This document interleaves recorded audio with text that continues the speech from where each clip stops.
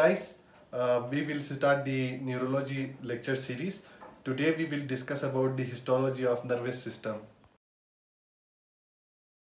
Nervous system. The role of nervous system in our body is very essential because it controls our all movement, our all activities, and it regulates and controls our all the organs around our body. And today our topic is the histology of nervous system. So our outline of lectures are components of nervous system, structure of nervous system, and the classification of nervous system. Our nervous system is made up of nervous tissue itself, but along that there is a lot of contribution of connective tissue. We have division of nervous tissue into two. One is nerve cell and other is our supporting cell.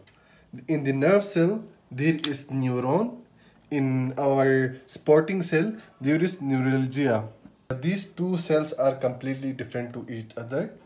Our nerve cells are excitable and it have the ability of conducting. Our neurologia cells are non-excitable and it does not have ability to conduct. And our neurons are consist of two types of parts. First is our cell body, which is called as soma, and other is the processes. We have two processes of our neuron. One is dendrites and one is axon. And the neurologia, as we say, it is non-excitable, it is non-conducting, and it has three types. One is astrocytes, second is our oligodendrites, and third is our microglial cells. As cell is our basic unit of life, same as neuron is the basic functional unit of nervous system. It is consist of our cell body, the projection-like structure dendrites, and this long part is called axon. And the size of neuron varies from 4 micrometer to 135 micrometer. We can see the 4 micrometer neuron in our cerebral cortex, and the longest 135 micrometer neuron we can see in the interior horn of the spinal cord. It is our nourishing center, and through the dendrites it receives excitatory and the inhibitory impulses. And also the cell body contains nucleus. We have spherical type of nucleus, we have central and euchromatin materials. The euchromatin materials are used for the synthesis of protein, and we have basophilic nucleus as well. As we know, the protein is synthesis via the euchromatin.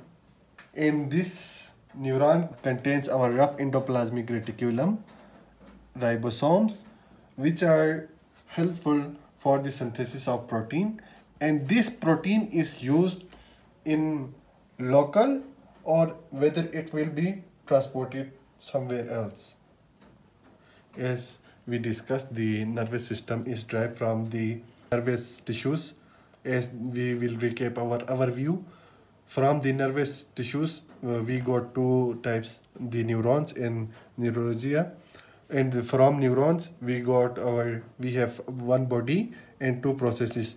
In the body we have nucleus, in which spherical, central, euchromatin and basophilic nucleus. In the process we have two processes, the axon and the dendrites. Other organelles in the neurons are mitochondria. As we know, mitochondria is responsible for giving energy in the form of ATP, and our Golgi apparatus, which is used for the pack of vesicles, and the lysosome, which execute the cell.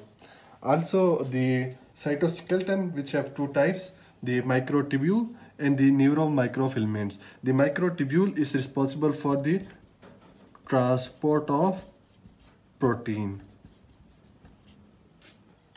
Previously we discussed about our one cell body, and we said that we have two processes of neurons, the dendrites, projection like structure, the axon, the long part. Now here we will just discuss about the processes. The dendroid catches the sensory information and it transmits toward the cell body. Here exons, we have two type of transports of things. First, the sensory information towards the axon terminal is called anterograde transport. And if it is away from the axon terminal, it is called retrograde transport. Now we will see the differentiation between these two processes. As we said, dendroid is afferent. It means it brings the information towards the cell body, while the axons carry information away from the cell body. And the dendroids are multiple branch like tree, while our axons are single. And there is knob-like projection in the dendritic spine, which is our site for the synapse which catch our sensory information. And the most one important part, the dendroids have no Golgi apparatus. And in axons, there is a knob-like structure that is called button. That is the synapse site. Also, the one important point in the axon is there is no rough endoplasmic reticulum and the ribosome, which means there is no synthesis of protein. Thank you guys for watching. In our next video, we will discuss about the nervous system histology part 2.